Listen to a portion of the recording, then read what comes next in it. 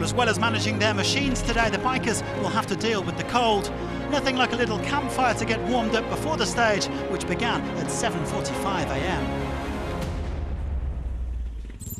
Yeah, it's pretty chilly, and we're going to be heading further north, but we knew it was going to be like this up here. It's the start of the second week, and we're simply going to try to push all the way to the finish line. Well, the road books, as ever, distributed 20 minutes before setting off.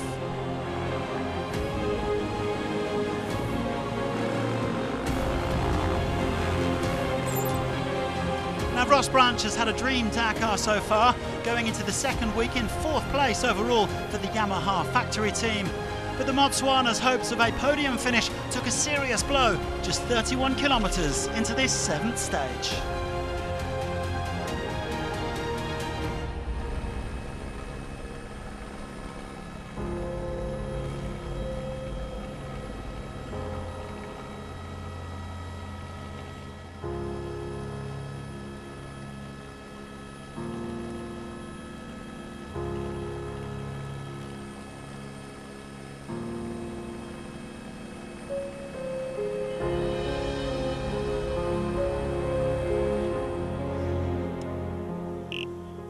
I think the chain came off just before I hit the bump, and then I was in neutral, and then I went over the handlebars and... It's terrible for you, it's terrible. You can try to repair. Yeah, for sure, I tried. For sure.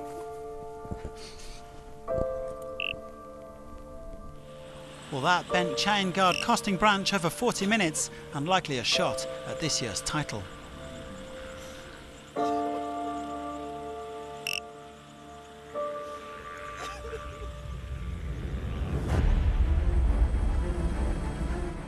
Daniel Sanders also took a spill late in the day.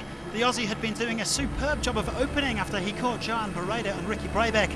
Not much time lost, and he's back into the top 10. BRABEC has described this Dakar as wild, and he really pushed today to try to close the 20-minute deficit to the leaders.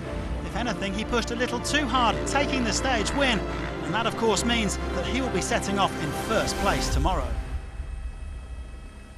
I think the strategy is to not open. I think everyone that's opening is just losing a little bit of time. So we're trying our best. We just have to stay focused. There's 5 days left.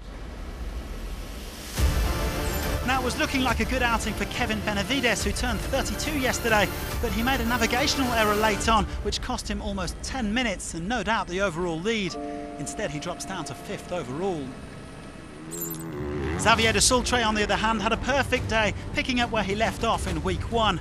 The Frenchman cruising over the dunes with his mate Franco Caimi and moving up to 4th overall. He's only 2.5 minutes off the pace. A hectic day was how Sam Sunderland described it, but the KTM man's quietly snuck up into 3rd place overall without going higher than 4th on a stage. The 2017 winner determined to avoid the yo-yo effect and ride an intelligent rally between here and Jeddah. This Dakar's really tough, really difficult navigation, and you need to stay super focused all times because the trap's always coming, you know. Toby Price caught up with Adrian van Beveren and they rode together for a good part of the stage.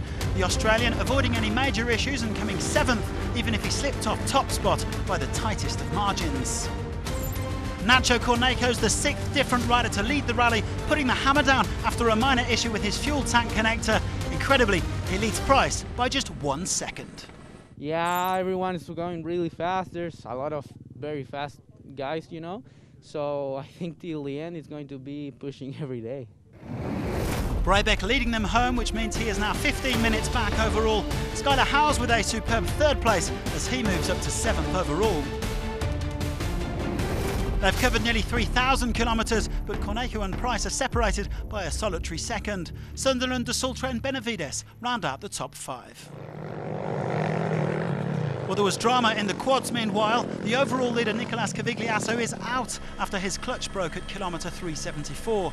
Bitter disappointment for the 2019 winner. The new leader is his fellow Argentine, Manuel ANDUJAR, who was 4th last year.